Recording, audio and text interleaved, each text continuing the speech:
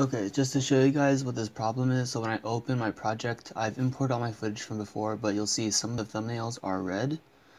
So when they're not red, oh, they're all red. Anyway, so when I click on it, it plays the audio, but there's no video. So when I put it in my actual sequence, or when I've already put it in my sequence from before, it just shows red.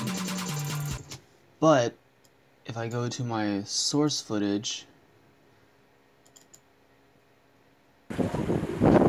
you'll see it's totally fine.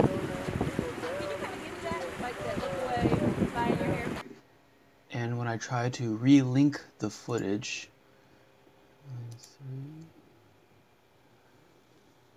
there's no link option. If I replace the footage, 3, 6, let's see, 3, 6, 9, 3. Still the same problem. Still all red. I can still hear the audio, but no image. So yeah, I don't know what to do.